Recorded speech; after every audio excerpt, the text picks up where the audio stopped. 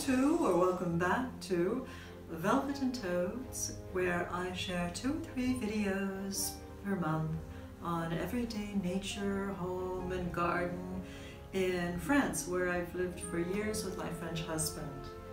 Whichever holiday you celebrated this time of year, I hope yours was wonderful. For me, it was Christmas that offered some respite from the turmoil of 2020 as I snuggled up next to the fire and Christmas tree and slept in late in the flannel sheets that we bought together in my last video. Fortunately, there was more to 2020 for me than the chaos we've all witnessed. It was also my first full year making content for YouTube. So I'd like to take this moment to review it with you, my viewers, and see where we go from here. First, we'll see bits of your top 5 favorite videos as ranked by YouTube.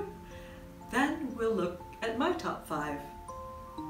I'll link them all in the description below. Throughout and at the end, I'll be asking questions to help me determine which direction to take in the upcoming year. Since Velvet and Toads is a small channel, I can steer it any direction we'd like to go.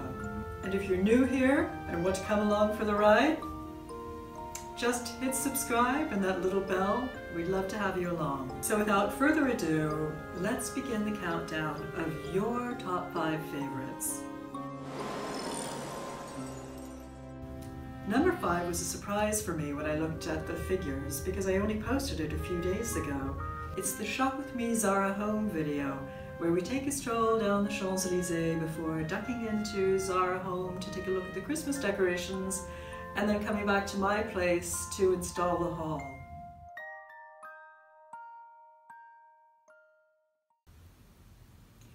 Next comes a living ivy topiary basket that I made for Easter, though it would work any time of year.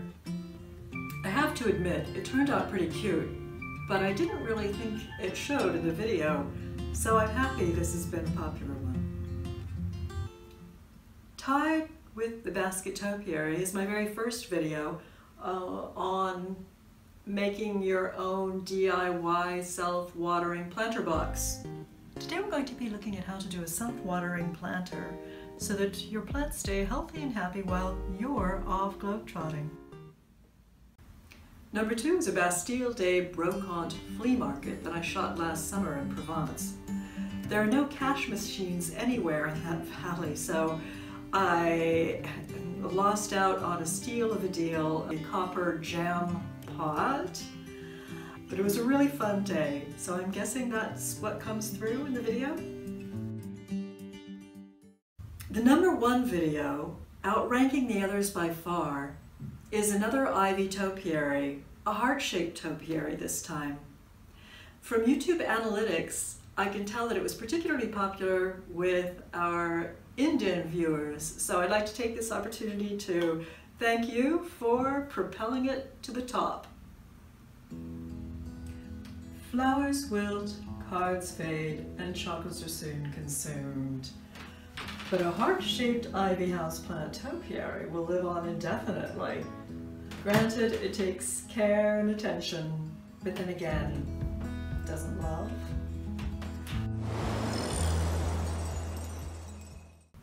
Moving on to my 5 favorites, this is where I start to have some serious questions for my regular viewers, or for any of you if you don't mind answering, because none of my favorites rank anywhere near as well as the others, and I could use your help understanding why. My 5th and 4th favorites are both laundry videos that I shot in Provence. Both are really short. One is under 2 minutes, and both started out ranking well and then just kind of fizzled out. One I thought was kind of funny. It's about washing men's shirts according to the advice given to me by a French fashion designer friend. So a few weeks ago, Bruno and I were vacationing with another couple, and she saw me wadding up Bruno's shirts and about to throw them in the washing machine, and she said, "Oh, mais non, mais non, mais non, mais non. You absolutely cannot wash a shirt that way." The other I thought was interesting is it reveals the secret behind the old wives' tale about the moon bleaching your laundry if you leave it out overnight. So will it? Yes, and on every other night as well. But the moon has nothing to do with it. Hi, darling. T'es près de l'eau. Nor do toads. My third favorite is on preserving Moroccan-style bergamots, though it works just as well with ordinary lemons. I love salt-cured lemons, and I love the colors. I mean, there's even a rainbow. But it hasn't been very popular. And again, I'd like to figure out why. Same goes for my top two favorites, neither of which ranks very well at all. One, for instance, is another brocante flea market vlog on the Basque coast of France. So I thought that would work well given the success of the Provence brocante. I show the local beach houses with their typical architecture, including one where the surrealist Man Ray shot one of his most iconic films in the Roaring '20s.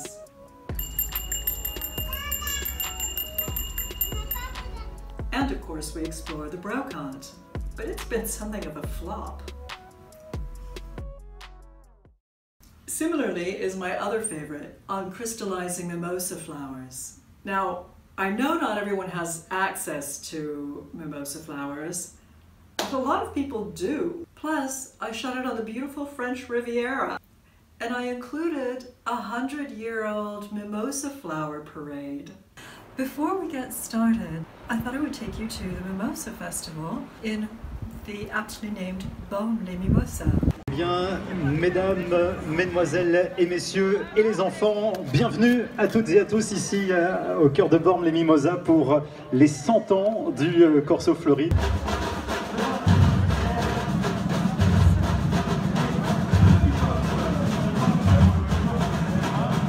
So again, I don't get it. Should I have skipped the vlogging on the Basque houses and the mimosa flower parade?